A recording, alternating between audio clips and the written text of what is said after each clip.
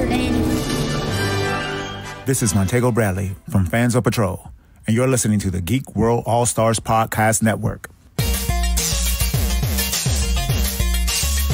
Broadcasting very fast and very dangerous from the planet Malastare. You are listening to So Wizard. You're thinking people gonna die? The only podcast to make the Kessel run in under 12 parsecs. There'll be no one to stop us this time.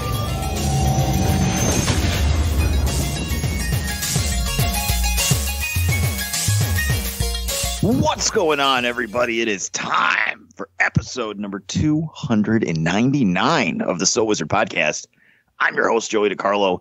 My co-hosts are the queen of all nerds, Aubrey Litchfield. John Flynn, you must come with us. And the expert, Mr. Marquis Marcellus Reagan. What is going on, everybody? Welcome to the show. You are listening to So Wizard Podcast, where three friends discuss the world of nerd, podcasting weekly on the Geek World All-Stars Podcast Network.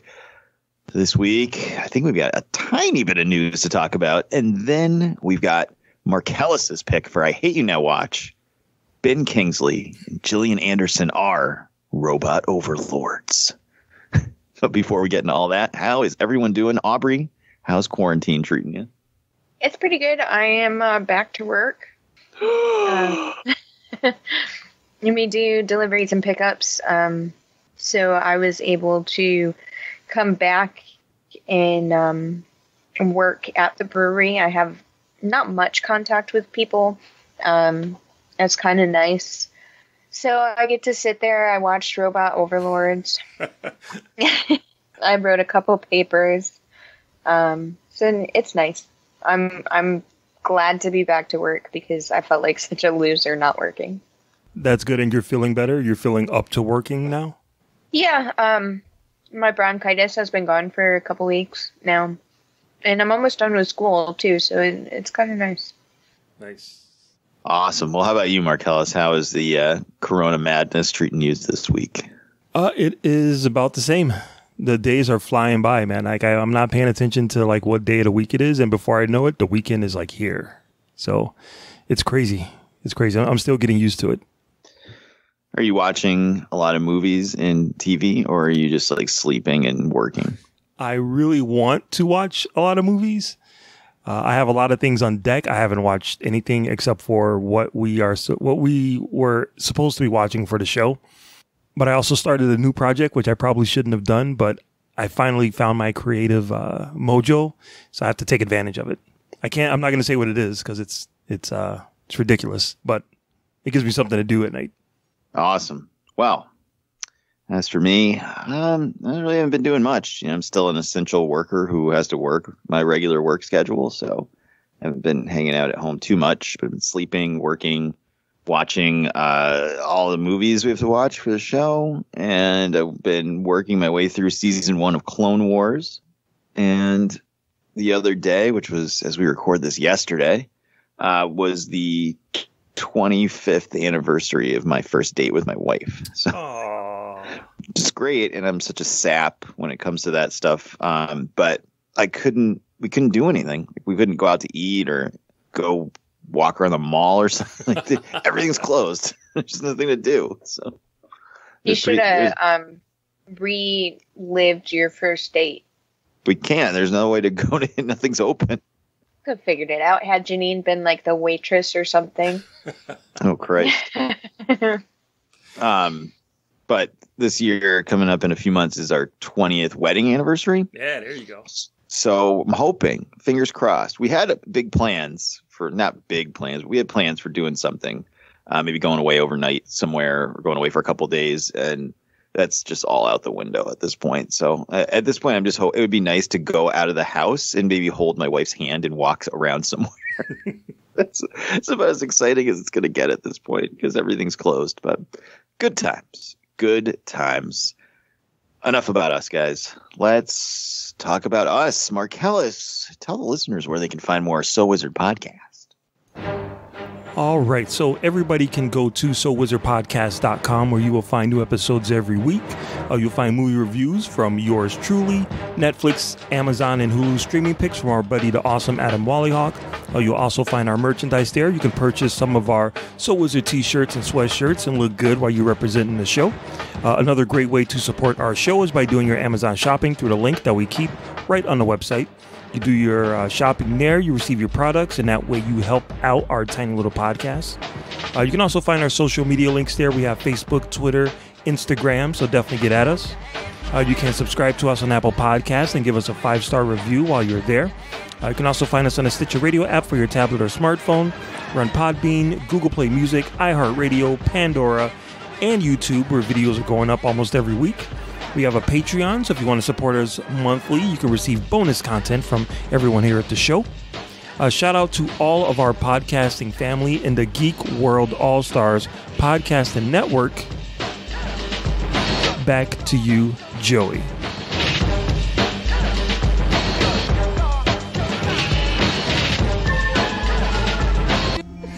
Stop hurting my head, please, alien.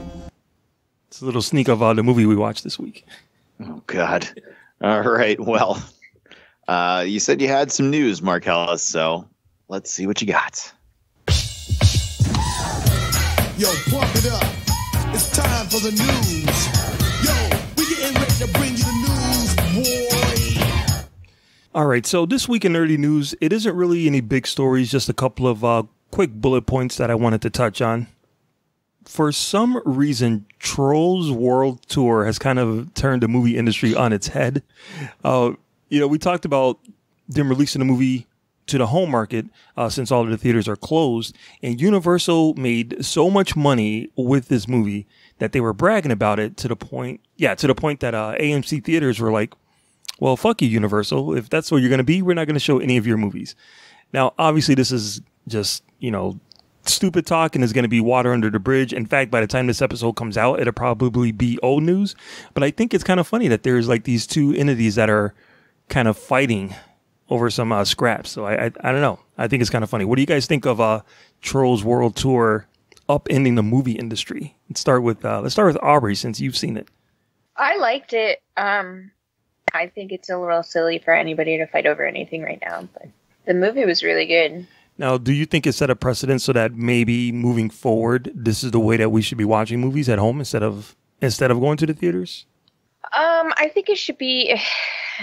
So it's tough. I think it should be an option, but at the same time, I don't want it to kill the movie theater industry because I don't mind going to the movie theaters, and Noah really likes it. So it wouldn't be a bad thing to have it as an option, but I also.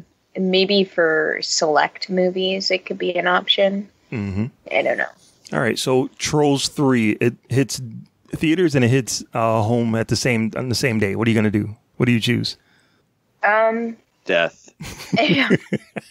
Noah would choose to go to the theater. Yes. I would probably, in that movie, I would probably watch at home. Okay. All right. Fair but enough. It all depends. So certain movies, I would go to the theater for, like Star Wars, but certain movies I'd stay home for that I didn't really care too much about. All right. So, Joy, what about you? What do you think of this catfight going on between the theaters and the movie studios? I think it's kind of ridiculous. I mean, Trolls World Tour made good money on demand, but it still hasn't, it's not successful. It hasn't become a blockbuster. It isn't profitable from being on demand. And it just wasn't a complete and utter flop because it couldn't come out in theaters. Plus, you're looking at, it's like unprecedented times right now. Like, people are trapped inside. You can't go see it in the theater if you wanted to. Like, you don't have a choice.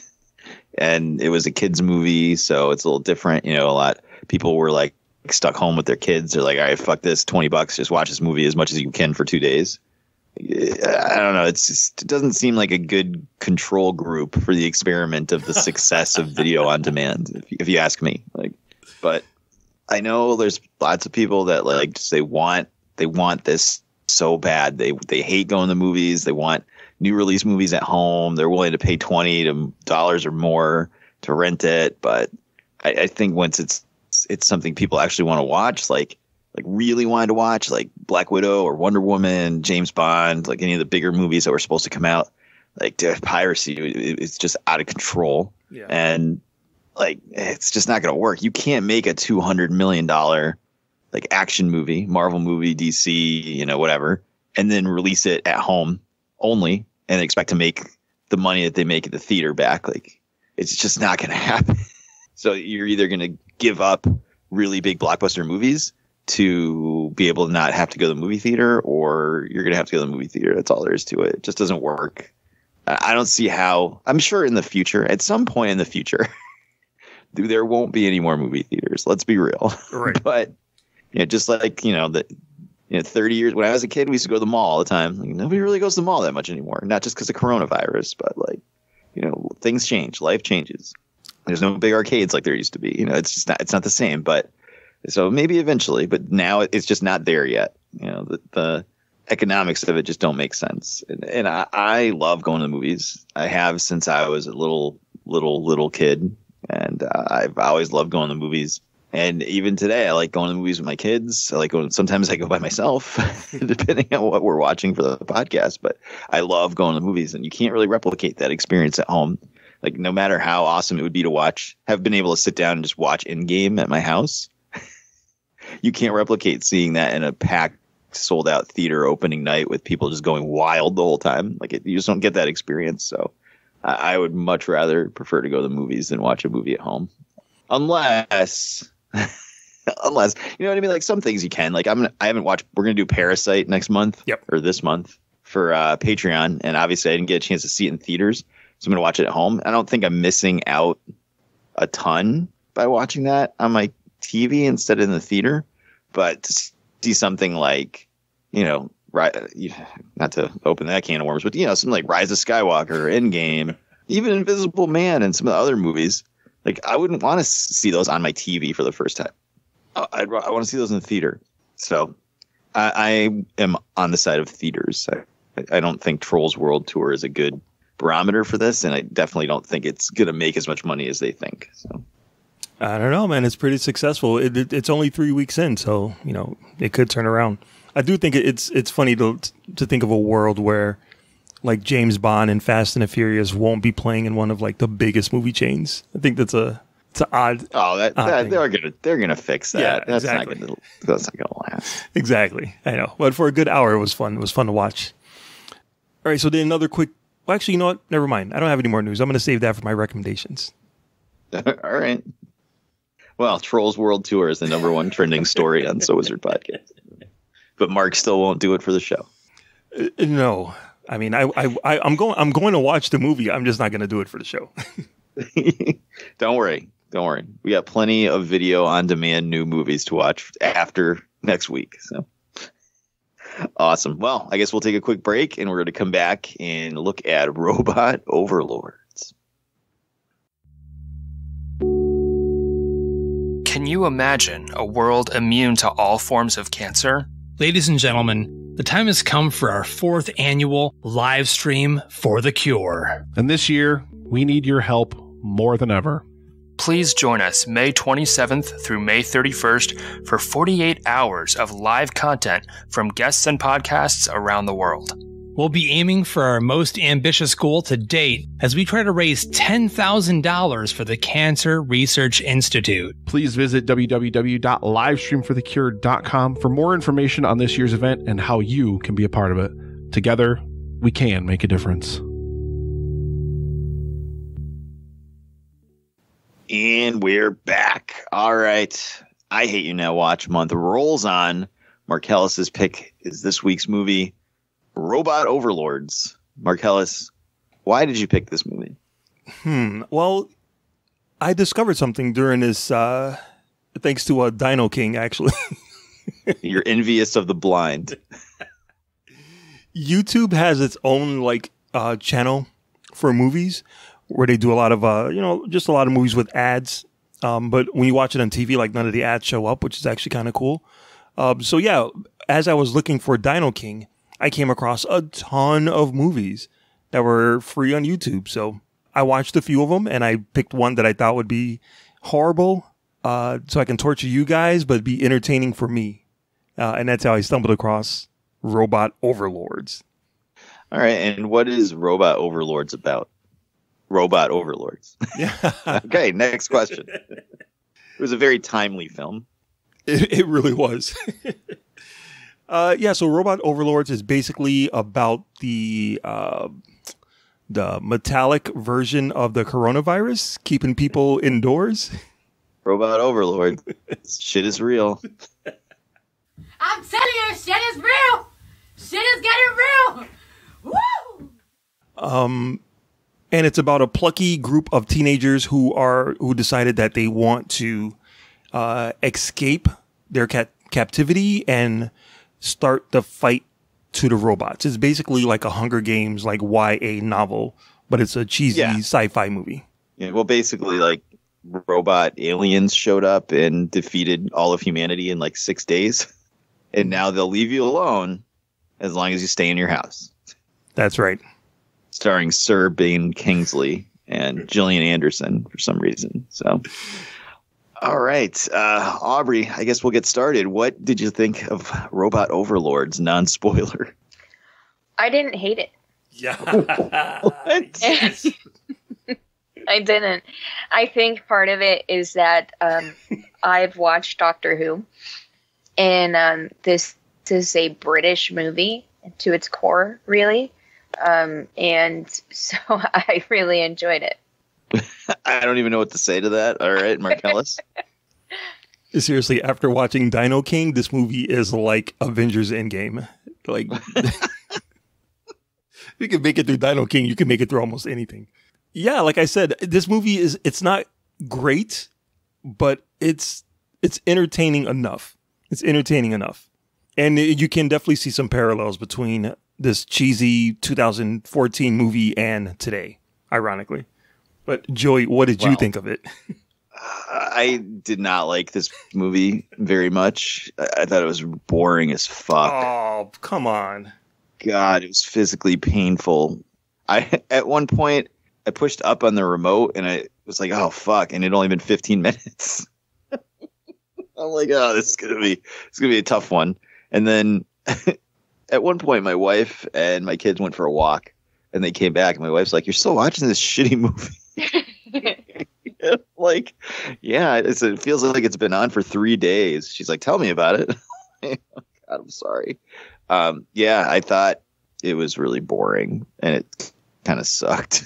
But there's not really any way to talk about Robot Overlords without spoiling it. So I guess if somebody dared to go on Amazon Prime or YouTube and watch it for free, maybe they want to come back after the spoilers. So Mark, let's drop the drop. Let's do it. Spoiler alert! I had seen the future and I had to prevent it. All right, Mark, give me some things you liked about Robot Overlords. I liked that this movie really wanted to be Transformers. That I thought was really cool. It reminded me of like those Asylum movies, like Transmorphers. Oh, Jesus. Mega Shark versus Octo Gator. Exactly. There's one of those movies that stars Tiffany and Debbie Gibson.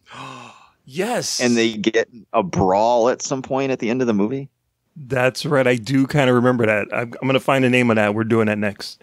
You just made the list! As an aside, I just followed Debbie Gibson on TikTok, and I got to say, you still got it. Anyway, sorry, go ahead. Yeah, so I really like the special effects. This was an independent movie. The special effects weren't amazing, but they were believable enough. I liked the wise ass kids. I thought their performances were really good. And yeah, it's a fun YA kind of hero's journey movie that is goofy and not dangerous at all. Very cheesy, but it's enjoyable. It's enjoyable. So I liked a lot of this movie, even though it's bad. All right. Aubrey, what did you like about this movie? It has that cheesy sci-fi BBC feel to it, which I really enjoy. The what kind of feel?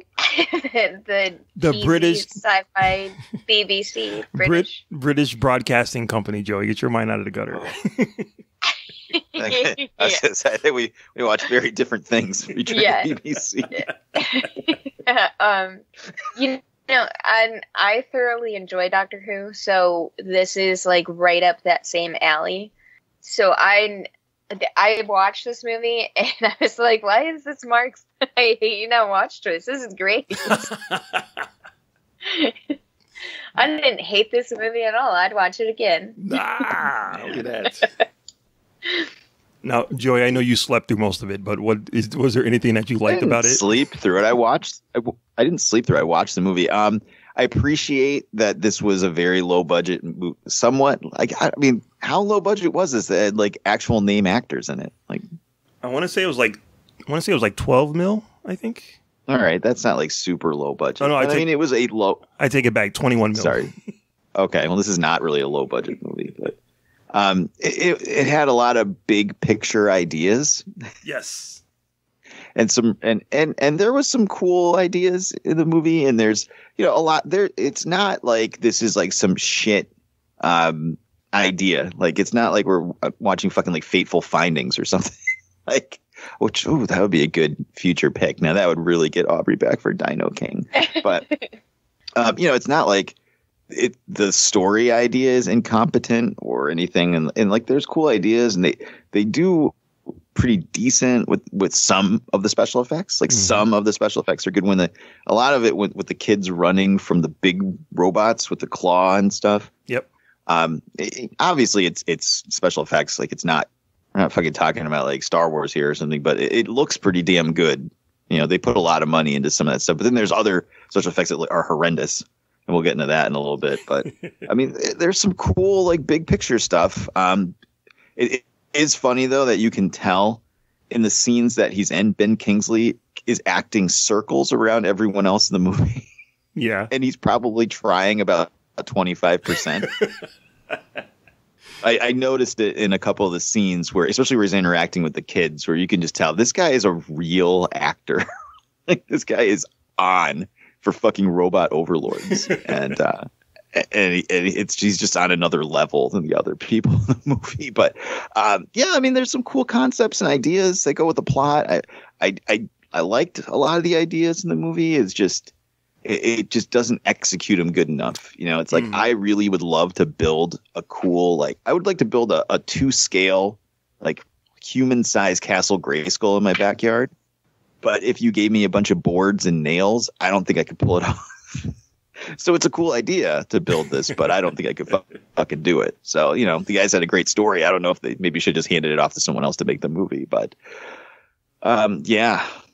That was about it for me. Things I liked. Well, and Gillian Anderson is still really hot. So it's actually hotter, right? I think now.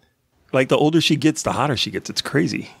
I used to have a big poster of her in like her underwear in my room when the X-Files was at its height. Yeah, like that Rolling Stone cover. Is that where it was from? I don't know where it was from, but yeah, I had a gigantic like poster of her underwear on my door when I was a kid. Not a kid, but I think I was probably like 19, 20 years old. So that's fair. Yeah, that's all right. Jen still married me. So. Yeah, but let's get into things we didn't like. Aubrey, what didn't you like about this movie? The ending, really. I felt like it started really strong for me. And then probably about, I'd say like the 45-minute mark is where it started to go downhill for me. Like, I feel like it was a great concept, great idea. It could have been executed really well. But like at that 45-minute mark, I remember looking at it and I was like, this is where we start to really mess up. And then it felt too cheesy and like it just completely derailed. Like, the father was this war guy who had the implant taken out of his head, but somehow he just doesn't even try to look for his family. And instead is like, I knew you guys were still alive, but I didn't try to look for you. No, he did go look for them. There was nothing left of their neighborhood. It was just a big crater. And then she said, "Oh yeah, they moved us to the street, to the south end or whatever." But this boy finds him in like a night, and the dad couldn't have done the same. Like, he was somehow some part of their militia, and he couldn't figure out to go to the school and figure out where they were put. Like, I don't know. that was his way out. He's like, all right, I'm done with his wife and kids. I'm out. I'm staying out. Yeah, fuck these guys. And then like, I feel like there could have been more to it. That really, like, they put all their budget into the beginning of this movie, and then by the end of it, they're like, shit, we really got to wrap this up. And really just went too far off with it. So I felt like that could have been done a lot better. The mediator was creepy. Super fucking creepy. But overall, there wasn't much that, like, I seriously hated about this movie, because I accepted it as a really cheesy British movie. And again, like, I love Doctor Who, so if I can watch Doctor Who, this is a cakewalk, because it's like on the same platform. Okay. But yeah, I did not like how it started off super strong, and then by the end of it, I was kind of disappointed. All right. Well, how about you, Mark Ellis? Yeah, there's some huge plot holes in this movie. Like, you could drive a truck through them, but I didn't care. Like, Ben Kingsley taking Gillian Anderson to the castle at the end, and then the kids have to find her, and yet they're already there. For some reason, they kind of leave at the same time, but it takes the kids like days to get to the castle. And Ben Kingsley and Gillian Anderson are already there. And then her idea to leave, like, she doesn't have her implant removed at all, but she decides to leave on a horse and, like, just take off out of the castle with a horse for no apparent reason. Like, where the fuck was she going? She wasn't going home. That didn't make sense to me at all. And yeah, I agree. The mediator, that kid was I laughed every time he came on the screen. And I probably shouldn't have, but that's an idea that someone should have stopped them. Someone should have said, okay, we can't do this. I know you want to do it. We can't do it. All right. Well, I will agree with Aubrey that the movie started off pretty decent. I wouldn't say it was like super strong. I wasn't feeling a 5 out of 5 movie, but it was at least decent. It should have stayed that scale for the whole movie. Anytime it tried to reach beyond, being a more intimate story about these kids, it just like fell flat on its face. The mediator reminded me. Now, Aubrey, you're gonna have no idea what I'm talking about, but Mark Ellis, do you remember Clutch Cargo? No, not at all. What is that? It was like a cartoon from maybe like the 60s where they barely animated anything on screen except the people's faces were just someone's like mouth superimposed over it. I've seen that before. I didn't know that was the name of it. It fucking looked like that. And all I could think of when the mediator would come out would be like, all right, so like the aliens land and they're like, all right, we're going to bring out this guy to talk to you guys. And like the mediator would walk out and everybody would just be like, and like they wouldn't be able to stop laughing until the aliens just left in shame. Because it was bad. That was bad. And the same thing, like you said, Aubrey, like the movie's like is doing all right. It's not so bad. And then it just like, God, it just goes off as soon as they get to like the base where his dad is and they have a fucking World War II plane for some reason. And like, just like, all right, this is stupid. It just went off the rails. They really should have kept the movie a lot smaller and more intimate. And then we've got like floating horrendously bad CG cubes. And then the kid was like flying on a spaceship and he's going to crash the spaceship into the cube. And it's just like, oh my God, it just looked so bad. And it was just like, why would you like write this? You know what I mean? Like you can't pull this off. Like you needed to dumb it down somehow or like dial it way back. So yeah, I mean, the first half of the movie was okay. And then the second half was just a disaster. It's just such a mess of bad CG, bad green screen, bad storytelling. Like, it just goes off the fucking rails. So Yeah, I didn't like that, but mostly it was just a lot of this movie is just done in by hellishly bad special effects and like way too much ambition versus skill. So and God, that mediator was fun. When he fell off the plane, it like fell to the ground. I almost fell out of the chair laughing. It was so bad. Anyway, I actually like you're right. The ambition that they had was way higher than what they could reach, but I do appreciate the fact that they tried it. You know, there is a scene where the kid is controlling the ship and he crashes it into the other ship and he dives off, and it's all one shot. Him diving off, him free falling in front of the giant cube, him trying to use his powers to catch one of the flying drones and he doesn't catch it. And then he try to use his powers to catch the second one, and he does. And that whole scene of him free falling is all done in one shot. I thought that was actually pretty cool. In any other movie, like any other like Marvel superhero movie, that would have been an amazing scene.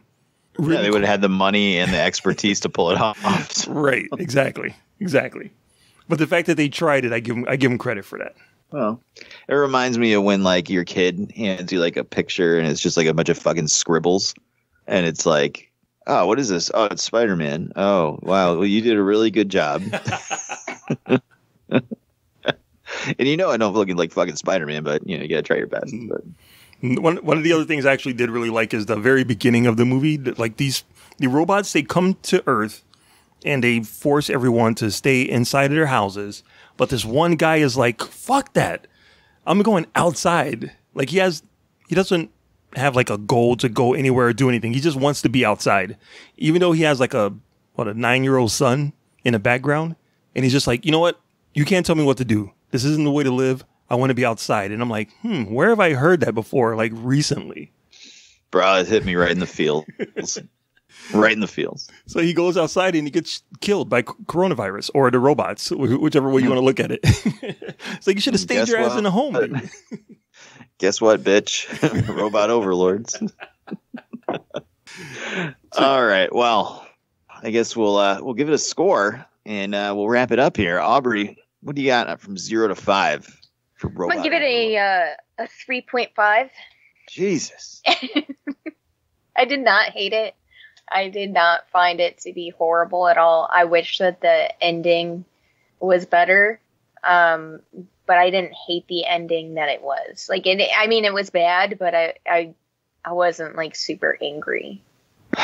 Mark, you failed miserably. But what do you give it, Mark Ellis? You know what? I agree with Aubrey. I'm going to give it a 3.5 also. Oh my God. The reason they had a old World War II plane is because it didn't have any digital instruments that the robots could take over. Well, no, I understood why they were using it. It's just like, what was the point of it? Did you ever see a little movie called Independence Day where the pilot like saves the day? I never heard of that movie. That's why. Oh boy. All right. Well, I'm going to say probably like a 2 out of 5. Wow. I would probably have gone like 1, but I'll give it an extra star for hot MILF Gillian Anderson in it. So sure. Even though she seems like she's sleepwalking through the movie. she totally does. She's just like, can I just use my British accent for anything? You could be in Robot Overlords. Done. Where do I sign? Does she have a British accent in real life? I don't think she does, but she's in, I don't know. She's in a ton of British stuff. Like every time I see her, that's not, where she's not Scully, she has a British accent. Maybe she does have a British accent. I don't know. Oh, maybe Scully was a lie. Maybe she's been British this whole time. It just makes her hotter. It says mystery. She's a British actress. There you go. The world is a lie. Trust no one. But it says she was born in Chicago. Interesting. Well, you know what they say? Robots can't lie.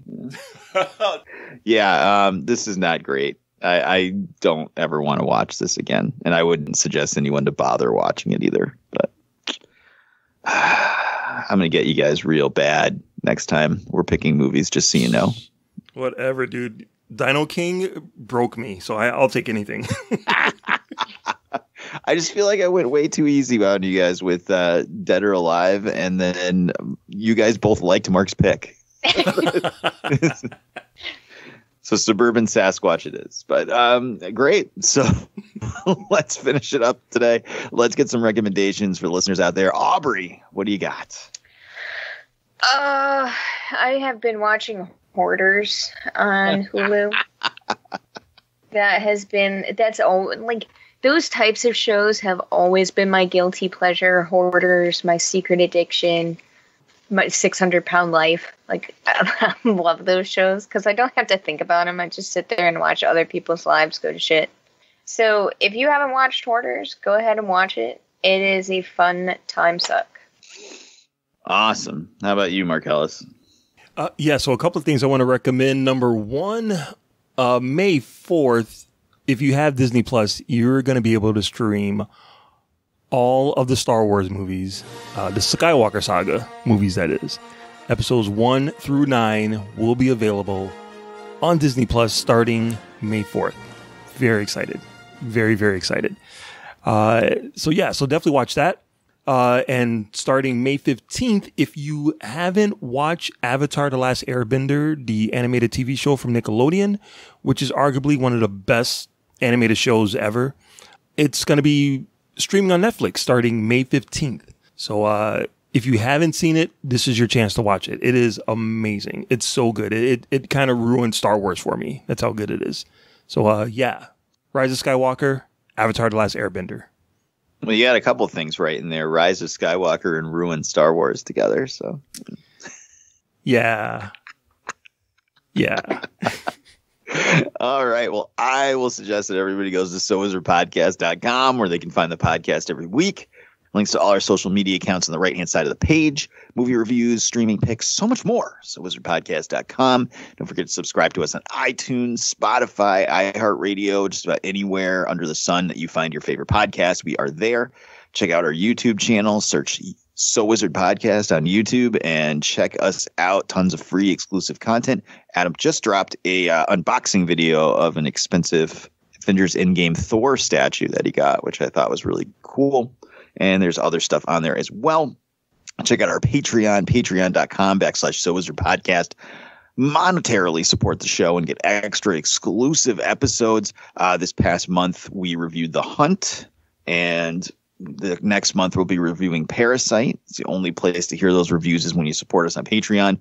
I will suggest that you check out, there's a game coming out for PS4 and Xbox One called Daymare 1998. It's been out on Steam for a while, so if you want to play it now, you can play it on Steam. But otherwise, it's a survival horror game, much like Resident Evil 2. Actually, it's like a 10 or 12 person development team was working on their own remake of Resident Evil 2, and then Capcom announced they were making theirs, and they had to change a lot of stuff in it and make their own game out of it. But it's pretty cool. It's a lot of fun. If you like those kind of games, which I love, survival horror games, then you may like it. So check out Daymare 1998. If you feel like wasting $4, jump onto Amazon and you can rent The Forbidden Dance is Lambada, because that, my friends, is what we will be talking about next week on our very special 300th episode with special guests, Colt 45 Podcast. But that's going to do it for this week. And on behalf of my co-host, the Queen of Social Distancing, Aubrey Litchfield. Citizen, return to your home. Final warning.